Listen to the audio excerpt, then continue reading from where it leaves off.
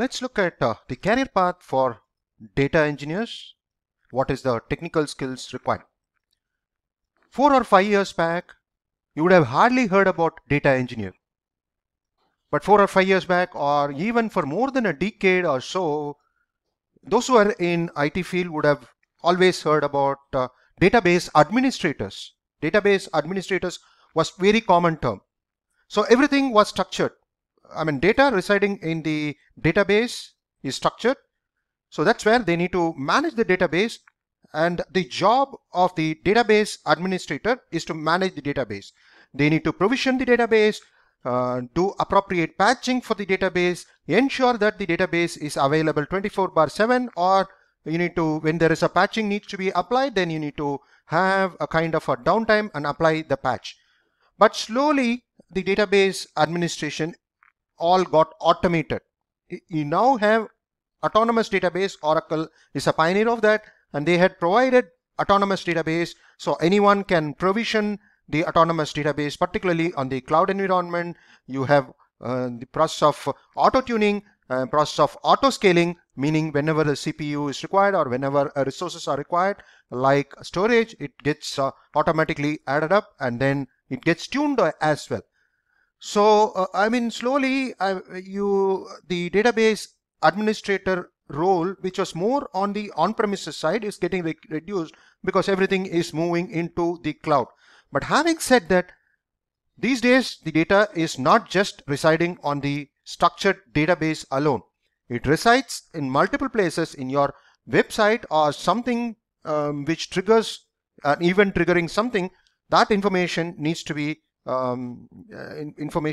sent across to various sources to trigger other work. For example, in IoT, if you look at it, you might have, based on your location where you are in a car, if you're nearing your residence, then your heating system of the home should get automatically switched on. So those are the kind of a data handshake which needs to happen. So those things are done through the data engineers. So through the evolution process of evolution, but no more it is database administrators, or just if you look, they might call system administrators. Maybe it is just for a specific standalone system. So now I mean, it's a kind of a complex job where it involves everything, bit of everything, the database administrator, system administrators, and then how to get the data. That was earlier the job of through process of ETL, that is extract, transform.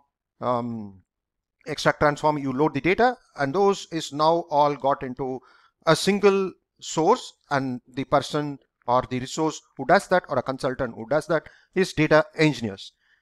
So I mean, if you look at the career path, it's more of a starting level. So it's more of a starting level. If you have a good background in your technical skills, then it could be some kind of an entry level, or maybe a few years of experience is what one could look at, because you need to extract the data from various sources, and you need to I mean, transport it to a location, maybe to a storage or to a virtual machine, or to further processing. This image will give you more information. So it's at the entry level you do the data engineering, maybe 3-4 years you do that.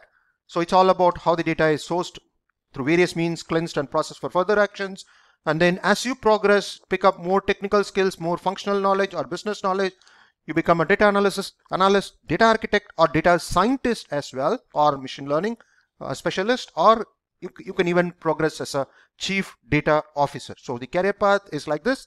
So starting with data engineering, you progress on to data analyst, data architect, data scientist, and the chief data officer.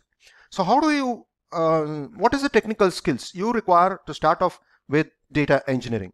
So the skills required are, you need to be good in coding, that is SQL, NoSQL, particularly Python, or probably little extent of Java as well, that will Java scripting. Those things will help you. No doubt you need to be proficient on the coding language. That is very important.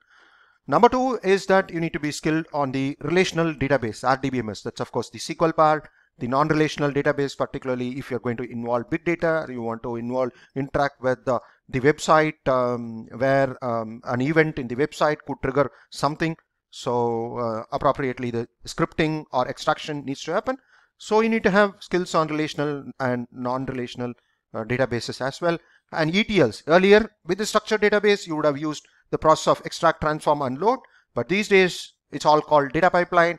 You need to have dependencies against each of the jobs, different jobs, and that's where data pipeline comes across. So ETL has evolved to an extent into data pipelines, and more importantly on cloud infrastructure components. So maybe in less than a decade, there is the cloud infrastructure has really grown across Amazon, AWS, then Azure for Microsoft, then Google Cloud, as well as the Oracle Cloud.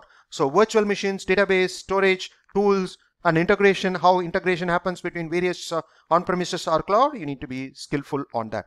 So this is a kind of a mix. So you need to be skilled just not in just Python, Java. Earlier days, about 5-10 years back, you're skilled in Java, that's more than enough. But these days it is not so. You need to have multi-skilled. Yeah, cloud is of course one of them, and data pipeline is one of them, Python and the relational database. So I think this will give you an idea. If you're looking for a career in data engineer, it's a good field to start off. If you have a technical background, it's a good field, and then you can look to progress further or aspire to further to grow as a data analyst or a data scientist. Thank you.